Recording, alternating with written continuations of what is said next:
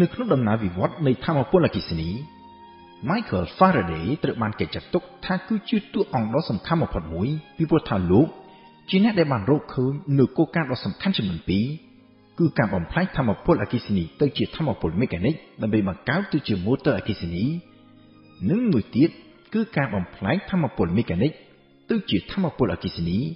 ដែលជាមូលដ្ឋានគ្រឹះនៃការផលិតធម្មពលអគ្គិសនីក៏ប៉ុន្តែ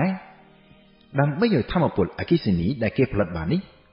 អាចទៅជាប្រយោជន៍នៅក្នុងការប្រើប្រាស់ប្រចាំថ្ងៃដល់ផ្ទះរបស់ប្រជាជនជាទូទៅគេត្រូវការនូវគំនិតប្រកបដោយការច្នៃប្រឌិតខ្ពស់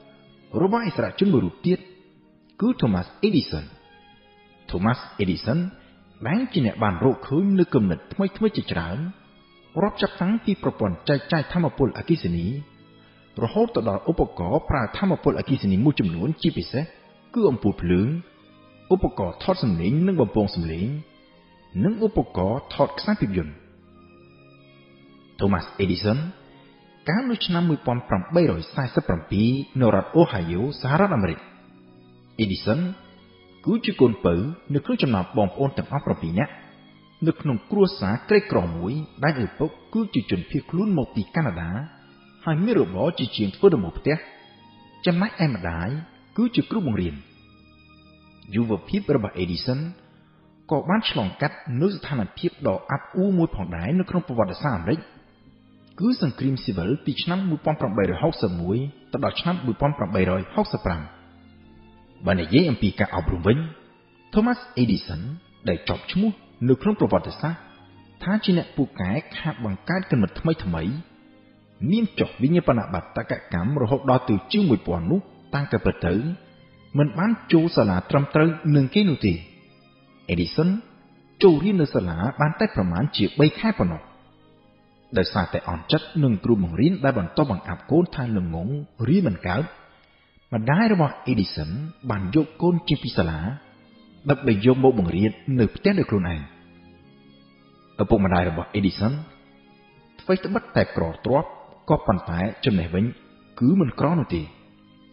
ក្រៅពីមានម្ដាយដែលមានទេពកោសល្យនៅក្នុងការបង្រៀន Edison មានឪពុកដែលចូលចិត្តអានហើយសម្បូរសៀវភៅដែលអាចធ្វើជាកូនបណ្ណាល័យតូចមួយនៅក្នុងផ្ទះបាននៅផ្ទះក្រៅពីទទួលការបង្រៀនពីម្ដាយ Edison ក៏បានចំណាយពេលជាច្រើនផងដែរនៅក្នុងការអានសៀវភៅរបស់ឪពុកព្រមទាំងធ្វើការពិសោធន៍គ្រប់សពបែបយ៉ាងតាំងពីពេលដែលមានអាយុទើបនឹងបាន11ឆ្នាំមកម្ល៉េះនៅឆ្នាំ 1859 Edison ដែលនៅពេលនោះទើបនឹងមានអាយុ12ឆ្នាំបានសុំឪពុកម្ដាយចេញទៅរកស៊ីដោយខ្លួនឯងគឺទៅធ្វើជាអ្នកលក់កាសែតនៅតាមរថភ្លើងដំបូង Edison ទិញកាសែតពីគេយកមកលក់ដើម្បីយកចំណេញហើយក្រោយមកទៀត Edison បែកគំនិតទៅបង្កើតជាកាសែតមួយដោយខ្លួនឯងរបររកស៊ីលក់កាសែតនេះបានប្រព្រឹត្តទៅដោយជោគជ័យ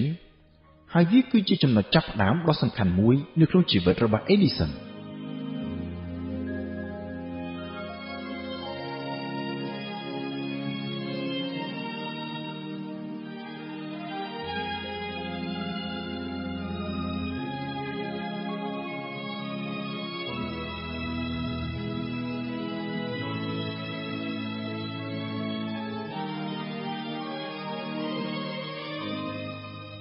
នៅក្នុងអំឡុងពេលធ្វើជាអ្នកលក់កាសែតនៅតាមរថភ្លើង Edison បានចាប់ផ្ដើមស្គាល់អំពីមធ្យោបាយតាក់ទងដ៏ថ្មីទំនើបមួយនាសម័យកាលនោះគឺទូរលេខឬ Telegraph នៅពេលនោះទូរលេខត្រូវបានគេប្រើប្រាស់ជាទូទៅជាមធ្យោបាយតាក់ទងគ្នាពីស្ថានីយ៍រថភ្លើងមួយទៅស្ថានីយ៍រថភ្លើងមួយហើយក៏ត្រូវគេប្រើយ៉ាងទូលំទូលាយផងដែរនៅក្នុងការបញ្ជូនព័ត៌មានសម្រាប់កាសែតជាពិសេសព័ត៌មានបន្ទាន់នៅក្នុងអំឡុងសង្គ្រាមស៊ីវិលអាមេរិកពីដំបូងឡើយ Edison ឧស្សាហ៍ប្រើប្រាស់ទូរលេខនេះនៅក្នុងរបរលក់កាសែតតាមរថភ្លើងរបស់ខ្លួនក៏ប៉ុន្តែមិនយូរប៉ុន្មានក្រោយមក Edison ចាប់ផ្ដើមរៀនអំពីរបៀបបញ្ជូននិងទទួលសារតាមទូរលេខនេះដោយខ្លួនឯងរហូតបានចេះស្ទាត់ជំនាញហើយនៅឆ្នាំ 1866 Edison ក៏បានប្តូរអាជីពទៅធ្វើជាប្រតិបត្តិការទូរលេខឲ្យក្រុមហ៊ុន Western Union ដោយនៅពេលនោះ Edison ទទួលបន្ទុកជាអ្នកបញ្ជូននិងទទួលសារឲ្យទីភ្នាក់ងារព័ត៌មានអាមេរិកគឺ Associated Press នៅពេលនោះ Edison ធ្វើការពេលយប់ចំណែកឯពេលថ្ងៃទំនេរពីការងារ Edison ចំណាយពេលទៅលើការអាននិងការធ្វើពិសោធន៍ដែលជាចំណង់ចំណូលចិត្តរបស់ខ្លួនតាំងពីក្មេងក៏ប៉ុន្តែការធ្វើពិសោធន៍នេះហើយដែលធ្វើឲ្យ Edison នៅថ្ងៃមួយត្រូវបាត់បង់ការងាររបស់ខ្លួន Edison បានយកកន្លែងធ្វើការទៅធ្វើពិសោធន៍ហើយនៅថ្ងៃមួយនៅក្នុងការធ្វើពិសោធន៍នេះ Edison បានធ្វើឲ្យកំពប់អាស៊ីតពេញការិយាល័យរហូតជ្រាបនិងស្រក់ទៅលើតុធ្វើការរបស់ចៅហ្វាយដែលនៅខាងក្រោម Edison ក៏ត្រូវបានគេបញ្ឈប់ពីការងារភ្លាមៗនៅថ្ងៃបន្ទាប់ក៏ប៉ុន្តែទោះជាយ៉ាងណានៅពេលនោះ Edison មានការយល់ដឹងយ៉ាងច្រើនរួចទៅហើយអំពីដំណើរការនៃម៉ាស៊ីនទូរលេខដែលអាចឲ្យលោកបង្កើតនូវគំនិតថ្មីៗជាច្រើនក្នុងការកែលម្អរបៀបផ្ញើនិងទទួលសារតាមទូរលេខនេះកាលពីមុនសារដែលផ្ញើតាមទូរលេខត្រូវបញ្ជូននិងទទួលតាមរយៈសញ្ញាអេឡិចត្រូម៉ាញេទិកដែលបង្កើតទៅជាចំណុចនិងឆ្នូតដែលតាមភាសាអង់គ្លេសហៅថា dot and dash រួចហើយប្រតិបត្តិការទូរលេខត្រូវធ្វើការបកប្រែដោយដៃពីចំណុចនិងឆ្នូតនេះឲ្យចេញទៅជាសារអក្សរ Edison បានបង្កើតនូវម៉ាស៊ីនថ្មីមួយដែលអាចធ្វើការបកប្រែសារពីចំណុចនិងឆ្នូតឲ្យចេញទៅជាសារអក្សរដោយស្វ័យប្រវត្តិកាលពីមុននៅលើខ្សែទូរលេខមួយគេអាចផ្ញើសារបានតែមួយក្នុងពេលតែមួយ Edison បានរកឃើញវិធីដែលអាចឲ្យគេផ្ញើសារបានពីរក្នុងពេលតែមួយហើយក្រោយមកទៀត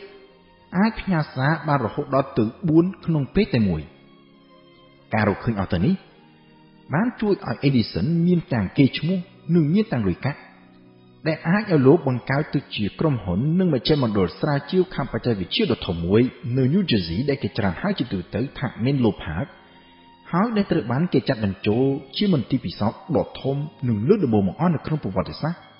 ដែលផ្ដោតទៅលើការស្រាវជ្រាវខាងបច្ចេកវិទ្យាក្នុងគោលដៅពាណិជ្ជកម្មនៅក្នុងមជ្ឈមណ្ឌលស្រាវជ្រាវ Menlo Park នេះហើយដែល Edison ដែលមានជំនួយពីជំនួយការនិងបុគ្គលិកជាច្រើនអ្នកបានរកឃើញនូវបច្ចេកវិទ្យាថ្មីៗដែលមានឥទ្ធិពលយ៉ាងខ្លាំងបំផុតទៅលើដំណើរវិវត្តន៍នៃថាមពលអគ្គិសនីនៅក្នុងជីវិតរស់នៅប្រចាំថ្ងៃរបស់ប្រជាជនជាទូទៅគិតមកត្រឹមពេលដែលមជ្ឈមណ្ឌលស្រាវជ្រាវរបស់ Edison ត្រូវបានបង្កើតឡើង Edison ដែលធ្លាប់ជាកូនអ្នកក្រីក្រនិងមិនបានចូលសាលាផងនោះបានក្លាយទៅជាអ្នកមានមុខមានមាត់ម្នាក់នៅក្នុងសង្គមមានទាំងកេរ្តិ៍ឈ្មោះមានទាំងទ្រព្យសម្បត្តិហើយមានភរិយានិងកូន3នាក់ដោយកូនទី1និងទី2ត្រូវបាន Edison ដាក់ឈ្មោះក្រៅថា dot និង dash ទៅតាមសញ្ញានៃសារដែលគេបញ្ជូនតាមទូរលេខនៅឆ្នាំ1884ភរិយារបស់ Edison ដែលមានអាយុទើបនឹងបាន29ឆ្នាំបានទទួលមរណភាពដោយជំងឺមហារីកខួរក្បាលហើយ2ឆ្នាំក្រោយមកទៀតគឺនៅឆ្នាំ1886 Edison បានរៀបការជាមួយនឹងភរិយាទី2ហើយជាមួយនឹងភរិយាក្រៅនេះ Edison មានកូន3នាក់បន្ថែមទៀតដែលក្នុងចំណោមនោះកូនបន្តពៅធំឡើងបានក្លាយទៅជាអភិបាលរដ្ឋ New Jersey ចំណែកឯកូនពៅវិញបានដើរតាមគំនូររបស់ឪពុកដែលបានក្លាយទៅជាអ្នកស្រាវជ្រាវរកបច្ចេកវិទ្យាថ្មីៗហើយព្រមទាំងបានស្នងតំណែងជាអ្នកគ្រប់គ្រងក្រុមហ៊ុនក្រោយពី Edison ដែលជាឪពុកទទួលមរណភាពនៅឆ្នាំ1931